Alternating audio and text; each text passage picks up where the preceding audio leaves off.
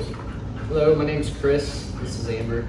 Our dog Kuno, just really high energy dog. Decided to bring him to you guys for some training, and took a couple extra days, but you guys were more than willing to keep him and work with him and get him to the good dog that he is now.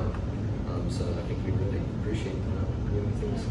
I think it was really cool that even though he went past the 14 days, like they wanted to stick by their commitment to everybody and really get him to the place where he needed to be. So I thought that was really cool. Absolutely.